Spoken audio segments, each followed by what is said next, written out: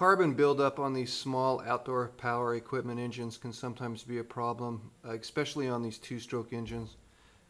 It can plug the exhaust port, causing either the engine not to start or just creating too much back pressure where it's just the performance is just really lousy. It won't accelerate and there's no power.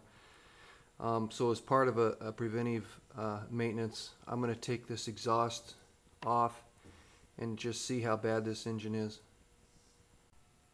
First thing I need to do to get this exhaust off is to remove this plastic protective cover.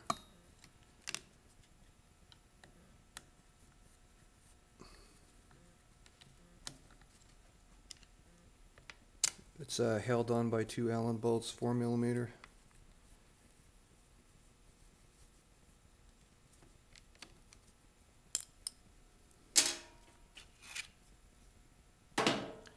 Then we got, there's two bolts that hold the muffler on, and then there's this screen, this cover that can be removed, and there's a screen underneath which we can check. I'm going to remove that first.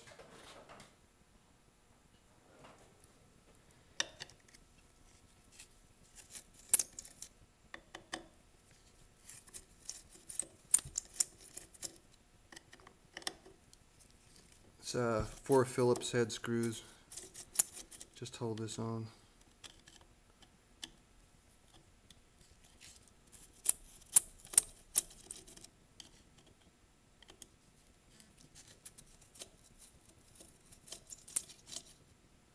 Oh, and one other important thing that I didn't mention is before you start tearing this all down, just make sure it's fairly clean so that nothing drops into the exhaust port when you remove the muffler. You can use compressed air to do that if you have it.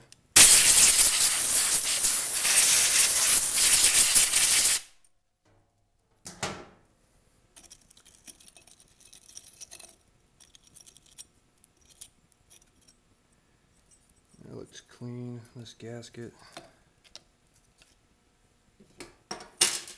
And there's a screen here that doesn't look dirty at all. Now I'm going to remove these two bolts that hold the muffler on. They're also 4mm.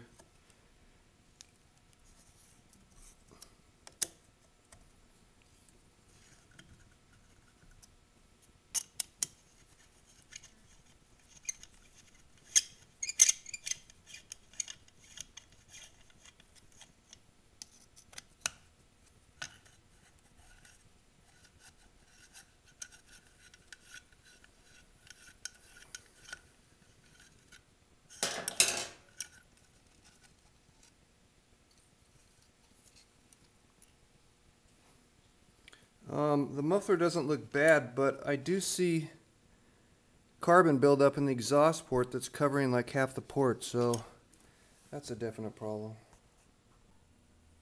Hopefully you can see this. In the exhaust port, you can in the background you see that little shiny. That's the piston. There's carbon buildup covering like half the port, so yeah, it's definitely a carbon problem buildup on this exhaust port. I think I'm going to rotate, make sure the piston is behind the carbon, and lightly scrape that off and compressed air and try and blow it out. The best way to clean this carbon out is to take the piston and rotate the engine until the piston skirt, the bottom of the piston, is covering up the exhaust port. Then take your screwdriver and just scrub the carbon off of the port, but be careful not to scrub too hard or you can slip and scar the piston. And then after you got it all scraped off, take your air hose and blow out the port.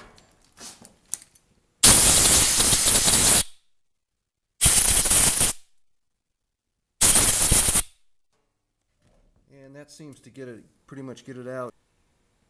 A lot of these small engine mufflers are really hard to clean. It's just better to replace them. They're not very expensive. This one looks pretty clean.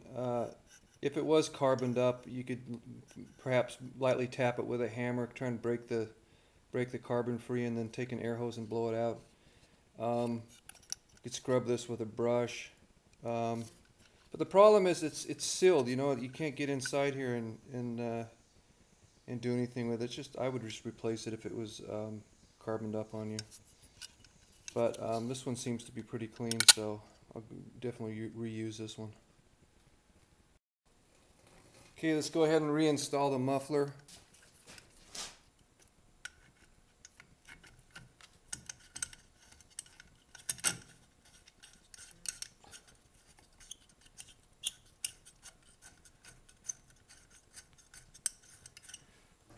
Another important thing I did, these bolts were rusted, and I couldn't really fit the Allen wrench into these bolts all the way.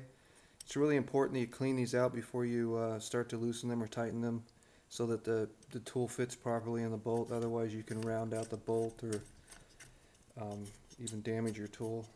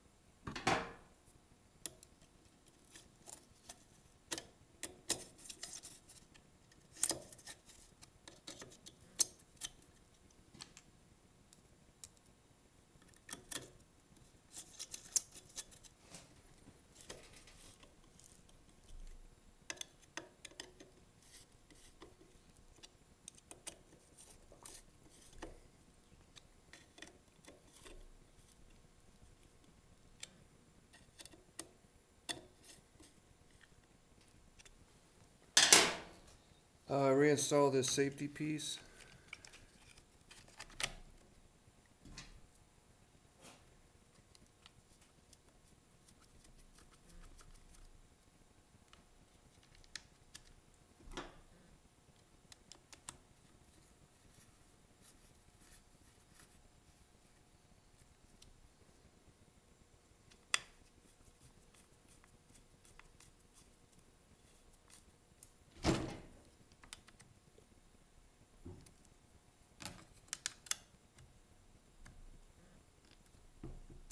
And that's it.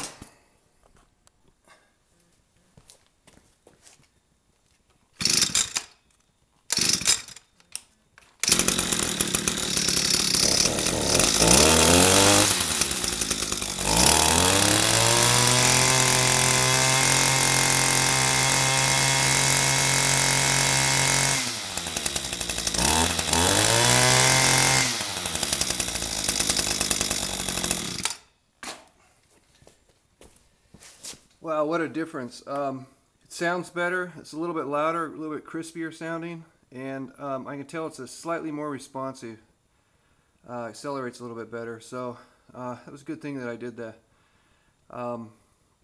Like I said, it's something you should do, especially on these smaller two-stroke engines, is they oftentimes have problems with carbon buildup, and when your exhaust gets carbon, you know, it gets plugged, it creates a lot of back pressure, and it can stop the engine from running, or the engine just won't accelerate, and it's just, the power is gone.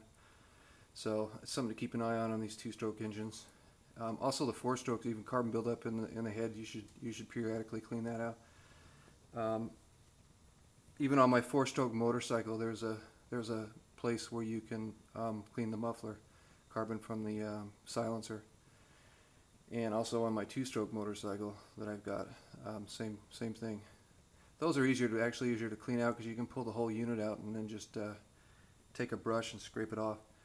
But anyway, I hope you found this video helpful, and thank you for watching.